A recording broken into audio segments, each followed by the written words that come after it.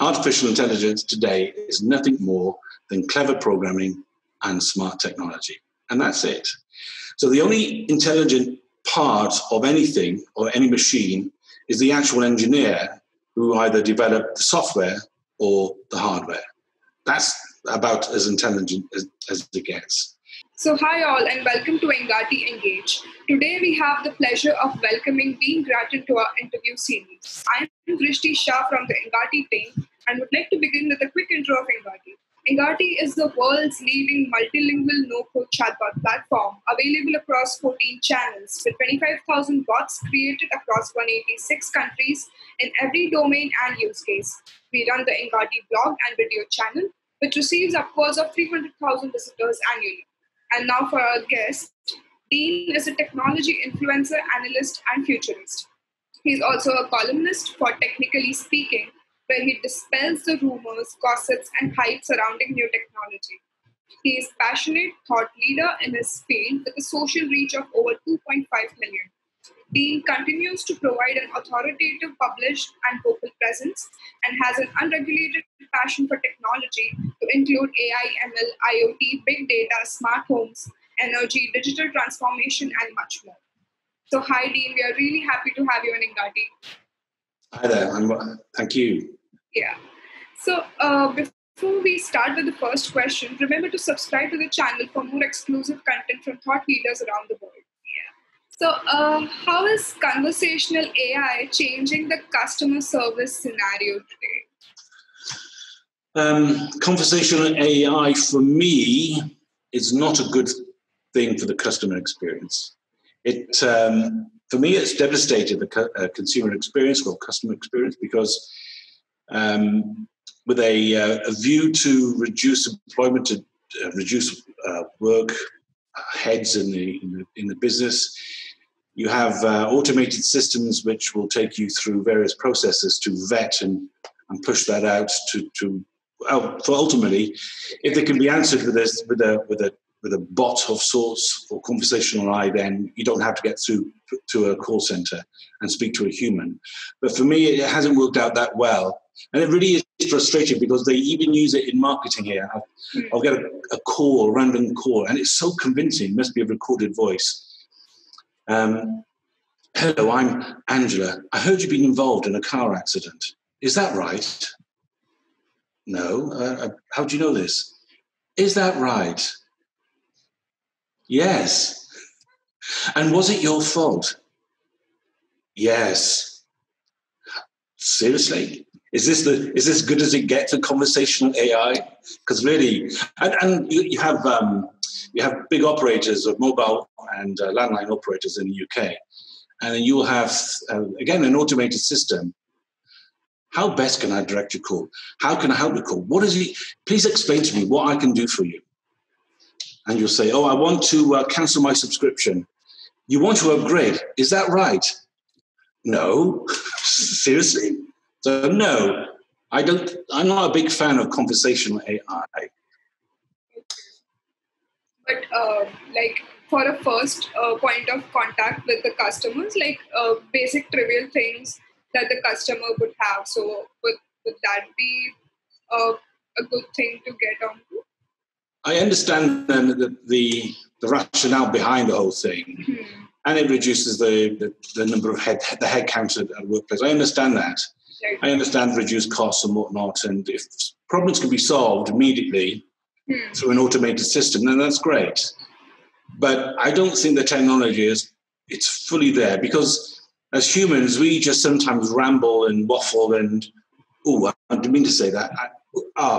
No, it's this. And the systems don't really understand that hesitation, that block, and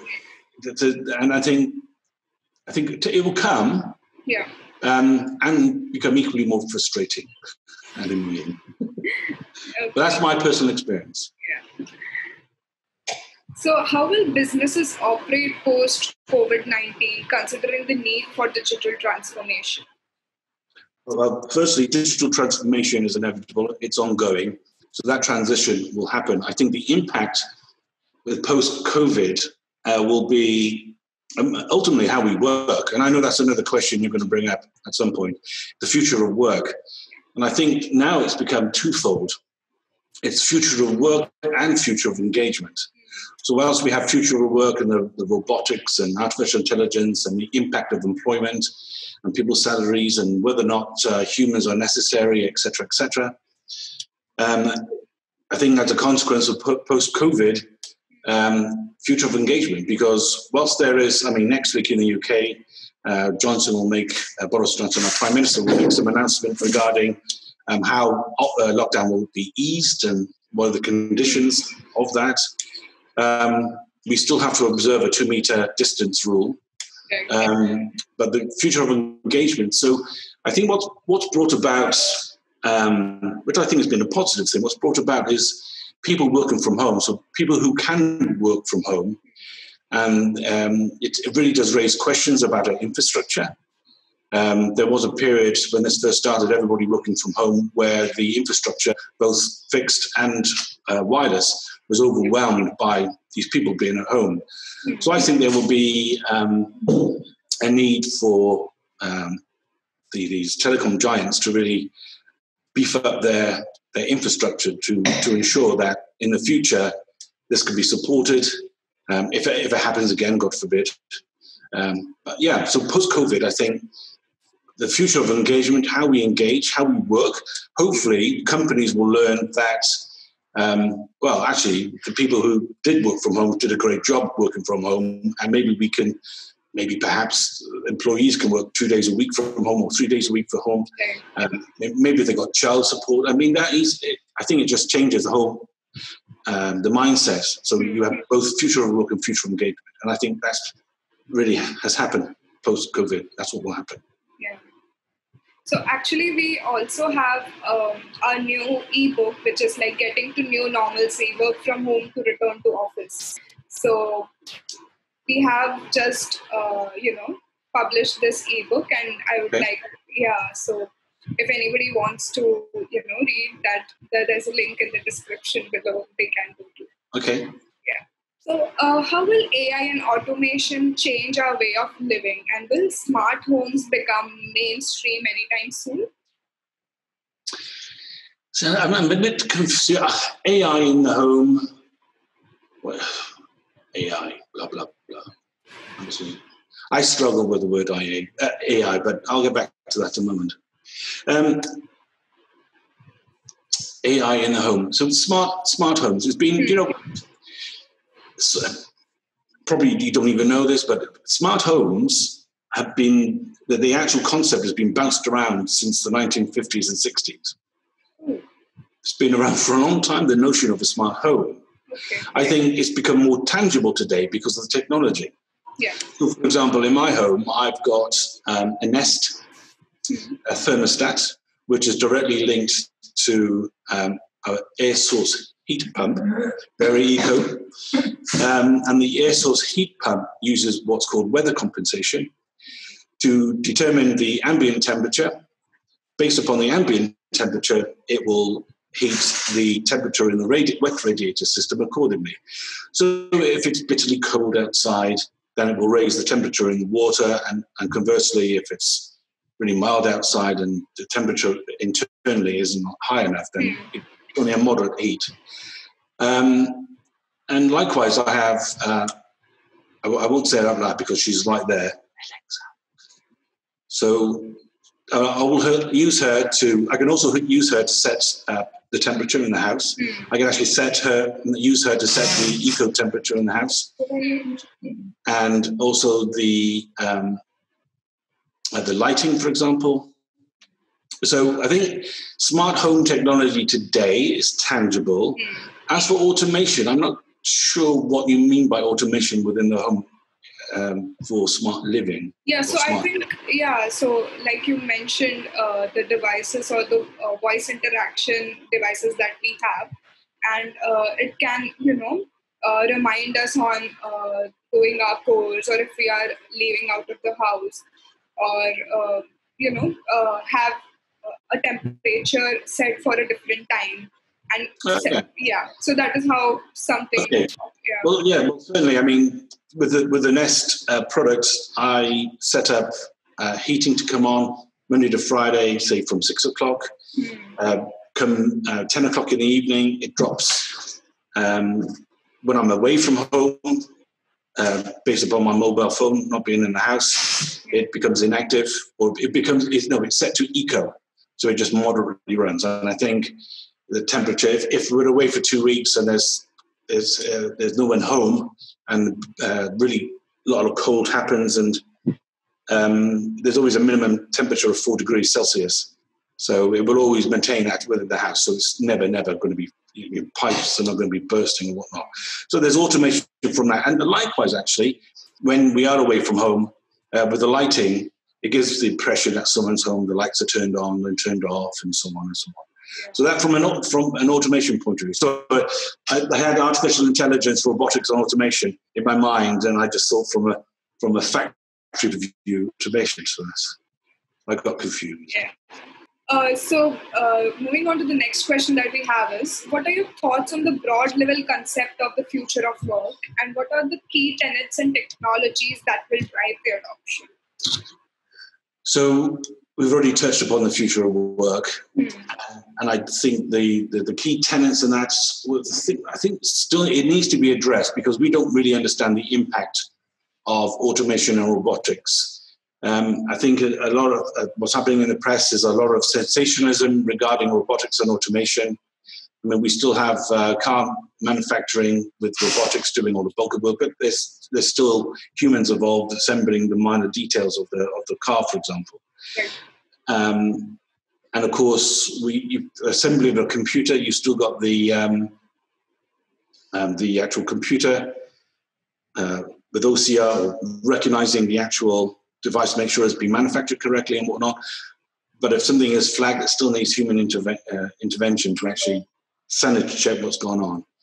So I think it still needs to be understood and fleshed out, plus the evolution of technology and how that works out, and ultimately where it's going to go. I think it's still a work in progress, the future of work and the impact of employment and workers' salaries and so on. It's still a big question. What's going to happen next?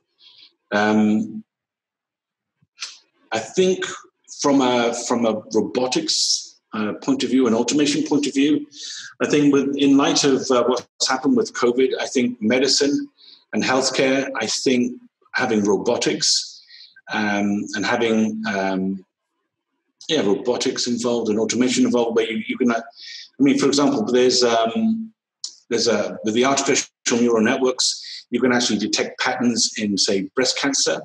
And this technology is better in some cases than physicians. And I think, likewise, if that was applied also to detecting coronavirus in cells and whatnot, then I think that is probably the next step. That's the next big thing to happen, personally. So I think wait and see, primarily. Yeah, that is true, actually. And I agree with you, because what will be coming tomorrow, I think we can anticipate to a limit, but not totally predict, because... Yeah. That's the problem with the press. It's just, they just like to sensationalize, we're all going to lose our jobs tomorrow. No, we're not. No, we're not. It's true. It's just let's see what happens. Let's see how technology evolves. Because ultimately, the technology that we develop, humans are still developing that technology, and ultimately we need to tell technology and machines what to do. Yeah. Humans still need to do that. Yes, that's true. We're not obsolete quite yet. Yeah. So do you have any other thoughts that you would like to leave our audiences with?